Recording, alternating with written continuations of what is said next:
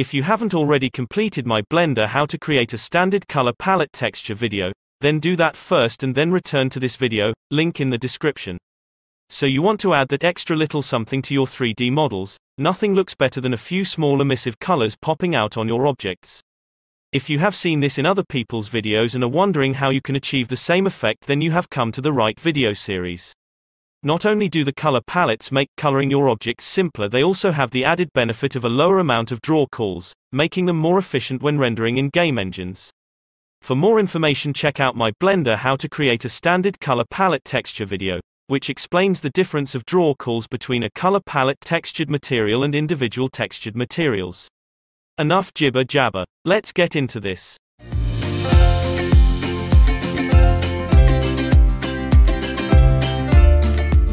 Pause the video if you wish to read the disclaimer.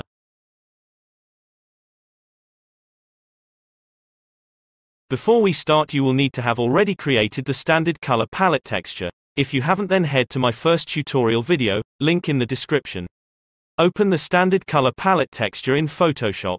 Create a new document. An emissive color palette texture is basically two standard color palettes together, so set the width to 64 and the height to 32. Check the other settings are the same as shown. You can name the file and then click Create. Zoom into the image to make positioning the color palettes a simpler process.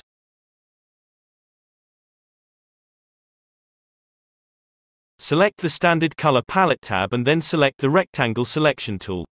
Only draw the selection rectangle around the active colors of your color palette.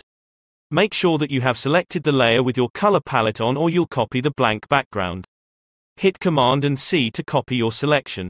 Select your new color palette tab. Hit Command and V to paste your selection to the new image. Now select the selection tool from the toolbar menu on the left. You should already be on the color palette layer. If not, select the layer with your color palette. Move your color palette to your desired position. Now press Command and V to paste another copy of your color palette. Because you already have the Move tool selected, move the newly pasted color palette to your desired position. You can spend a bit of time arranging the color palette positions until you are happy. If you would like to add your own touch to the color palette, then add a color to your background. First select the background layer, then select the fill bucket from the tool menu, select a color and then left-click anywhere on the background layer. If you have already named your file, then select Save.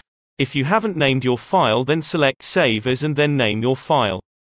The reason to create the emissive color palette texture this way is to allow us to have a standard color palette and an emissive color palette in one color palette texture.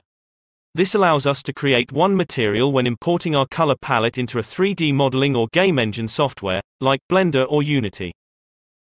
If you find my content useful, then please like, follow, share, and comment.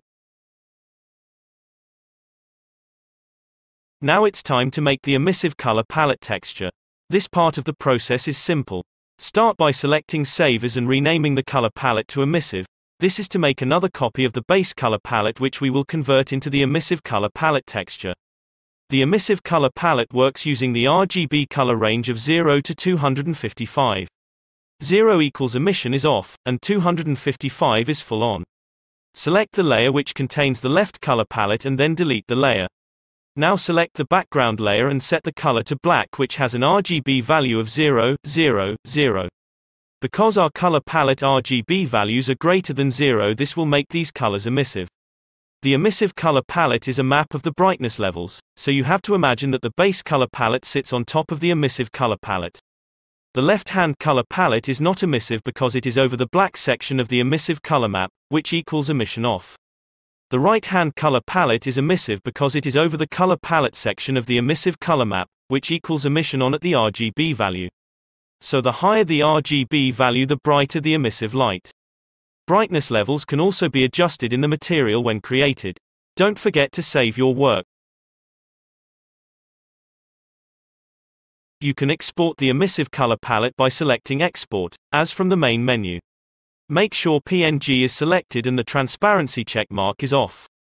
You can take a screenshot of the video for future reference of the required settings.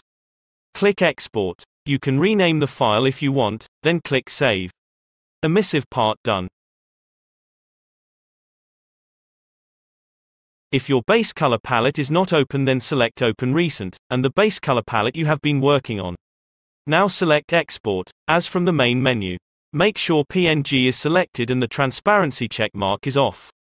The setting are the same as the emissive color palette, so you can refer to this video or the screenshot taken earlier. Click Export. You can rename the file if you want, then click Save. If you have completed the steps correctly, you should end up with 2 PNG files, one base color palette texture and one emissive color palette texture. Congratulations, it's time to move on to how to create a material in Blender. Don't forget to check out my website.